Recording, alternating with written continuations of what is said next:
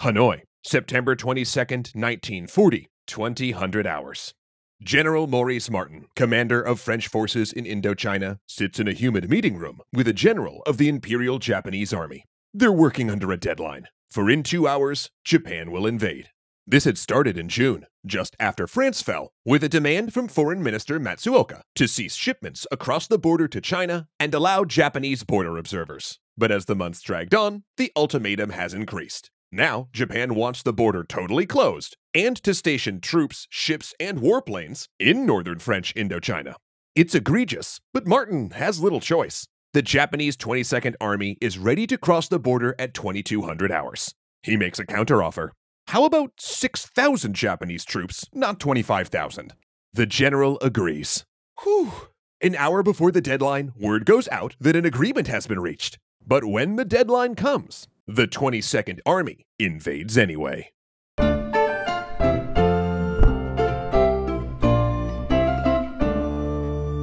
Thanks so much to Ground News for sponsoring today's historical tale. Japanese diplomats hadn't expected the Indochina operation to go like that. Theoretically, this was supposed to be part of a diplomatic expansion south, one that was to be accomplished amicably through negotiation. After all, Japan was Germany's ally, and Germany now controlled France. I mean, why wouldn't France just let them in? But again, at this point, Japanese diplomats weren't really running the show. Rather, militarists in the cabinet were directing foreign policy now. And even though Foreign Minister Matsuoka, a man who'd led Japan's exit from the League of Nations, was himself a militarist, even he still had limited power. The military considered the civilian foreign ministry unreliable, and rarely shared their plans with Matsuoka or his subordinates. I mean, they'd sent a general to negotiate in Hanoi, not an ambassador. Meanwhile, low-level military officers were provoking conflicts again, like launching a needless invasion of French Indochina despite receiving word of a diplomatic solution.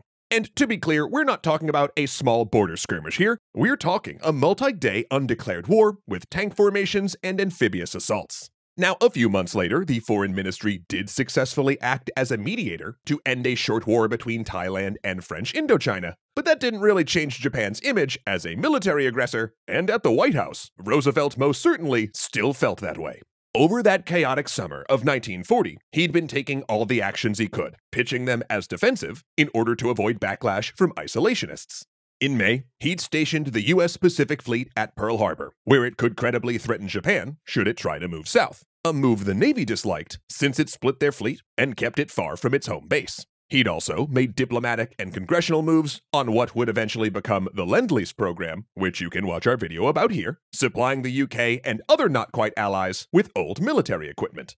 And after the fall of France, he'd pushed a bill through Congress known as the Two-Ocean Navy Act, expanding the U.S. Navy fleet size by 75%. Not only would this allow the U.S. to simultaneously fight a war in both the Atlantic and Pacific, the expansion focused on aircraft carriers and naval aviation, modernizing a badly aging fleet. In September, he reinstated the military draft, and he began efforts to harden American defenses in the Philippines and Guam, and transform the civilian airstrips on Midway and Wake Islands into Navy airbases. America would not seek a war, the reasoning went, but given the march of German and Japanese aggression, it needed to be ready to fight one. But after the aggression in Indochina, Roosevelt wanted to directly target the Japanese military. So, he expanded the embargoes of the Export Act to also cover iron and steel scrap, metals crucial for war production. In response, the Japanese ambassador in Washington met with Secretary of State Cordell Hull, calling the metal embargo an unfriendly act. The United States was intervening in diplomatic negotiations between allies, he said, where it simply had no part. Besides, Japan was merely trying to stop illegal weapons shipments to the corrupt nationalist regime in China.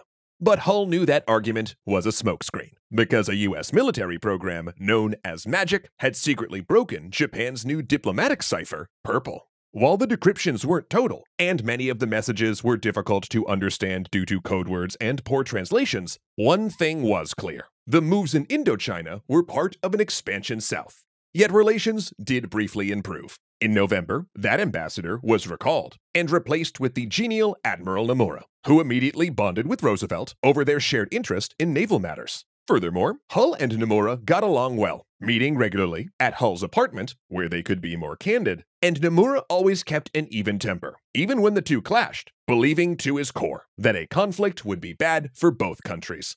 But what Hull and even Nomura didn't realize was exactly how much Roosevelt's attempt at deterrence was in fact driving Japan closer to war with the United States.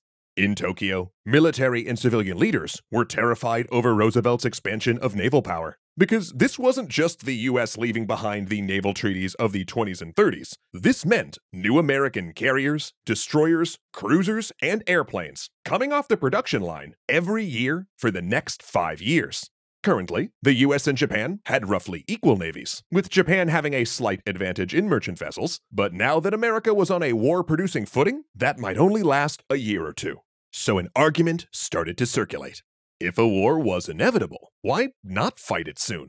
After all, every day Japan waited, the US Navy was getting larger, and if Roosevelt cut their oil, the opposite would be true. Each day of non-combat operations would mean Japan had less fuel to fight. Japan's attempt to manufacture synthetic oil had failed, and when they made import deals with Mexico, the US leaned on its southern neighbor to get those canceled. Foreign Minister Matsuoka, however, had a solution. Deter US action by signing a tripartite pact with Europe's totalitarian states of Germany and Italy. Nazi diplomat von Ribbentrop had first suggested such a thing as early as 1938, and to Matsuoka, it made immediate sense. Germany was one of the few nations to recognize Japan's Manchurian puppet state. All three wanted to deter the US from joining the war, and by signaling a mutual defense pact, it meant America would need to fight a two-ocean conflict. Germany also pledged that the Pacific would be Japan's sphere of influence. Matsuoka's concept of the Greater East Asia Co-Prosperity Sphere. The idea that Japan would throw Western colonialists out of Asia and lead the region to prosperity. Though it should be noted, not everyone was on board with a Nazi alliance.